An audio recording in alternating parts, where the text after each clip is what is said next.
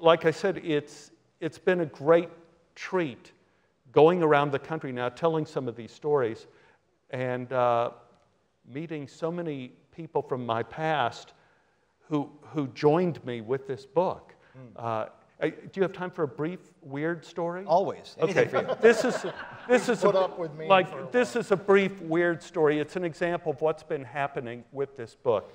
So, in one of my stories in the Exodus section, I'm talking about when I first come to LA and cannot get work and cannot get an audition. And we're all just in terrible despair that we don't know what our career is going to do. I'm with my girlfriend, Beth, and a couple of my friends, and we're drinking beer around the table at midnight. And I say, I have a great idea for our career. I will write a song for Willie Nelson. I mean, he's a popular guy. Okay. He's just wrote Redheaded Stranger. I could write a song for him and I'll be famous. We'll all be famous and I'll share my bounty with everybody. And so I sat at the piano and I wrote a song for Willie Nelson and recorded it on a little cassette. And my girlfriend said, well, where are you going to send it? And I said, how about Willie Nelson, Austin, Texas? I mean, he's very popular. I'm sure it'll get to him eventually like Santa Claus, North Pole.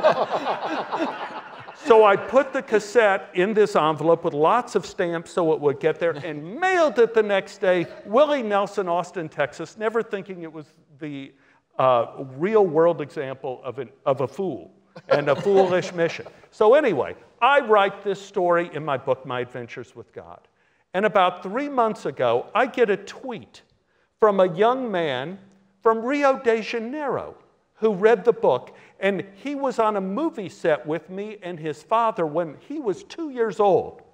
And he said to me in the tweet, do you still have that song for Willie Nelson? And I said, well, actually, a couple of years ago, I got together with some of my old bandmates, and we re-recorded the sound file. I do have it. And he says, why don't you send it to me? Because I'm standing next to Willie Nelson right now. Oh, my God.